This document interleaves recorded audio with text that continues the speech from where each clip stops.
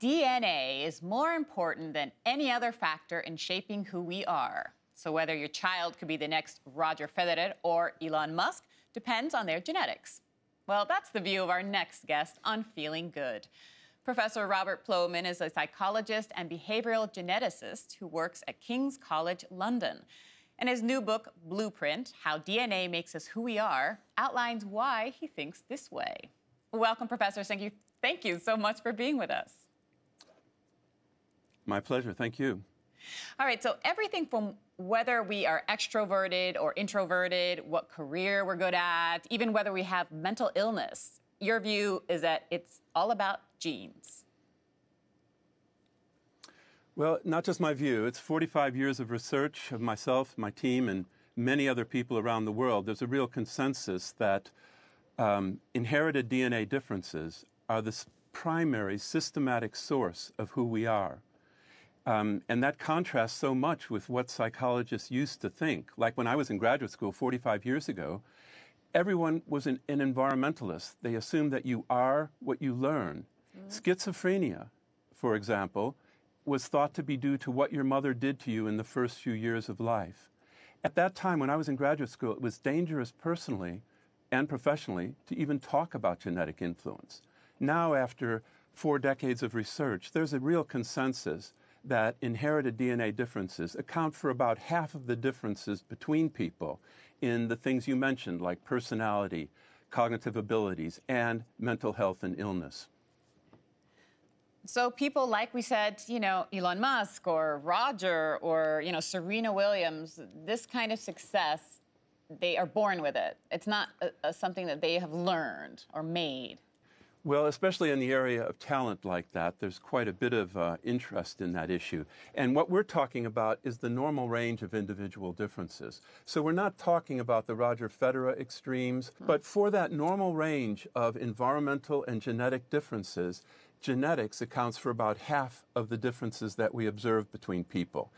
Our experiences count for the other half, and that includes like your experiences with your family, school, and friends. But those experiences don't make a systematic difference. They don't change who we are. They're important, they matter, but they don't change who we are.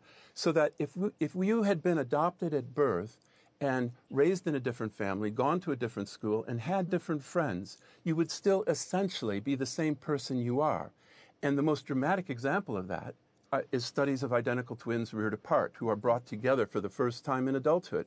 And like this film that's just coming out next month called 3 Identical Strangers, which is about this remarkable story of 3 identical twins, identical twin triplets who were separated at birth and were brought back together.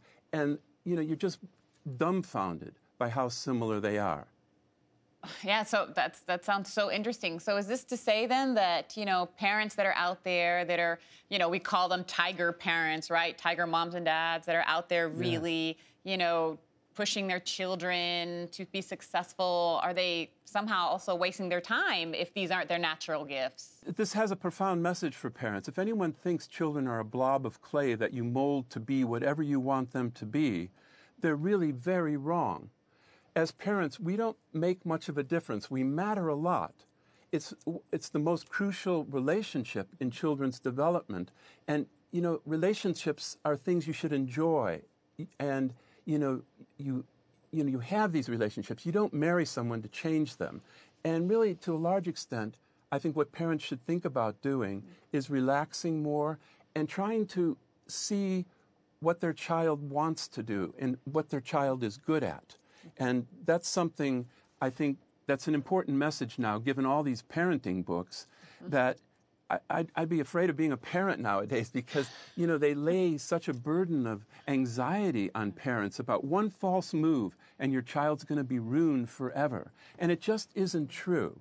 So I think it is an important message. It doesn't mean you can't do anything as a parent, but you'd be much better off going with the grain of genetic propensities. Find out what your child likes to do rather than preordaining my child is going to be a Roger Federer or some musical genius. It's much better to give them opportunities to see what they like to do and what they do well, and then to kind of maximize their strengths and minimize their weaknesses rather than preordaining how they will become. So if we take this a little further and we look in terms of a career, how can this kind of information help people when they make these kinds of choices and these kinds of decisions in their lives? Yes, well, we haven't even touched on the DNA revolution, which is the most exciting thing that's happened in the last couple of years. We're now able to predict these genetic propensities from birth. We can read the DNA blueprint that will tell us how our children will turn out, their problems and their promise. And the most predictive one of all right now is how well they'll do at school.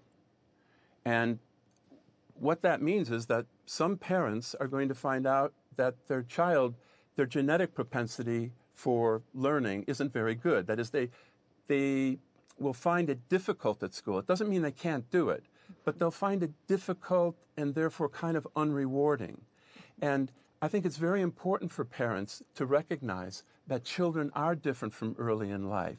And it's not to say, oh, well, we give up on a child. But if I find this with my university-educated friends especially, you just can't tolerate the possibility your child might not want to go to university.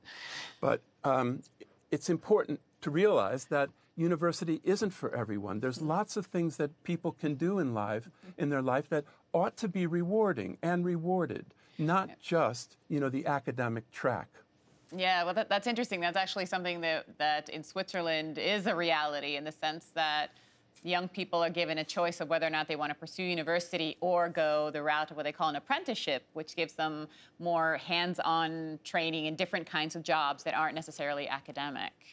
The German and Swiss system is definitely good, and it's good for society too, because we need the plumbers and carpenters and electricians. We don't just need people who can set up new electronic systems. Absolutely. No, I think that's a very good approach.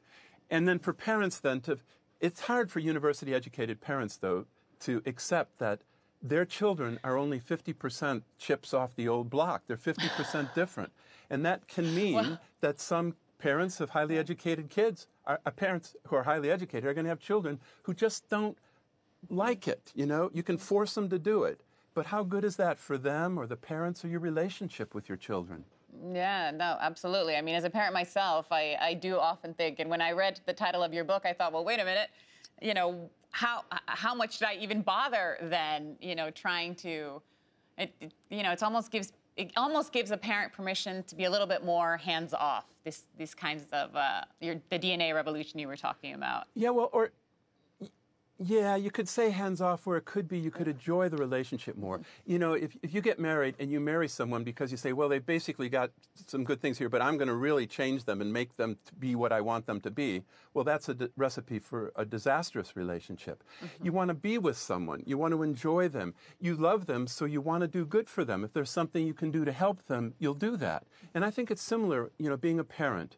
And I'm being a little bit strong in these statements, but you need an antidote to all the child-blaming sorts of parenting books that are out there. Well, I was going to say, you're probably picking a fight with all of the all the people, this parenting world that we have going on, with books and advice and columns, etc., that say otherwise, right? That say it's all about nurture. And don't you think, but don't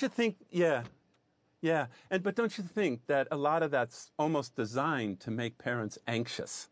You do one thing wrong, or you don't give them 10,000 hours of training in something, or you're not a tiger mom, for example. There's so little evidence to back those things up.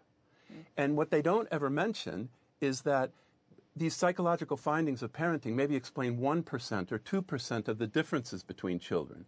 We're talking about 50, 60% of the differences. So there's this elephant in the room that all those parenting books seem to ignore. And it's so important for parents to realize they don't have as much control as they think. Yeah, clearly they would argue differently. But, nonetheless, it's an ongoing and very interesting debate, this nature versus nurture. And it sounds like, there are many ways to just look at the situation. Yeah. And things are really changing with the DNA revolution. That's going to make all the difference, because we're not just talking about abstract concepts of heredity here. We're saying with one cell and the DNA in that cell, you can make some of the strongest predictions about children's psychological development than anything else. You know, we can now predict school achievement from DNA itself better than we can with anything else. So even when we're looking at business leaders around the world, you know, really top managers and as we say, really successful people, I mean, how could they use this information to help them in their success? Well, the DNA revolution is changing psychology, and it's changing clinical psychology, and I think it will eventually change society and our self-understanding. You know, like 4 million people have already paid their $100 to get their genotypes from 23andMe, you know, a direct-to-consumer DNA company. And mostly they're doing that for self-understanding, largely for ancestry, but increasingly the sort of thing I'm talking about will become part of that. Not these single gene rare disorders, but rather, you know, like in Nature a couple weeks ago, cardiovascular risk, for example, but also risk for mental illness. And will then increasingly turn away from the idea of waiting until people have a problem and then try to cure it.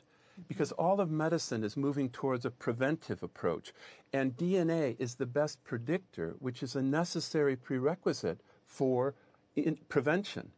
Yes, and I would assume that this kind of, as I hear you talk, you know, this when you put out this kind of information, this access to this kind of knowledge, it also needs to come with a certain amount of support, right? Or else, you know, it could be perhaps even misinterpreted or, you know, could lead to confusion if people don't know how to manage it and read it correctly. I mean, is that right? Yes, absolutely. And it's all new stuff, you know. I mean, there's a lot to work out, which is why I wanted to write this book now so that we launch this discussion, because it's really happening. This is not futuristic. It's happening right now. So we do need to talk about these things because, as you say, it's not simple to understand these genetic risks. But I think, for example, 4 million people have paid their $100 to do 23andMe. Now they're getting that information themselves with no filters, and and so people are making that decision that they want to know about themselves. And you know, there's a lot written about the ethics of this and should we have regulation of it. Absolutely. And you know, there's the other side saying it seems kind of paternalistic to tell people they can't find out about their own DNA if they want to. But I think the better solution is to think about everybody having this genomic information, whether you can afford $100 or not, as say part of the NHS. And then the NHS could decide where's the evidence good enough that they feel you would want to know about it, if you want to know about it. You know, like for dementia, a lot of people choose not to tick the box that will give them the genetic information to predict whether or not they'll get Alzheimer's disease. So I think that's a better way to go, but a lot of people are getting this information anyway, and they're reasonably pleased with it. You know, there are some scary stories as well. So I agree that we just need to talk about these issues and you know, what as a society we want to do with this information, because it is powerful information. Absolutely, absolutely. Well, at least it sounds like as parents we can start by observing our children and trying to, you know, to motivate them in the direction that it seems that they are naturally motivated towards. We can start with this. Yes. And then maybe, and yes, then we'll, that sounds like a good idea. And then we'll move forward. Thank you so much, Professor. Really appreciate your interesting insights today. Very nice talking to you. Thank you very much.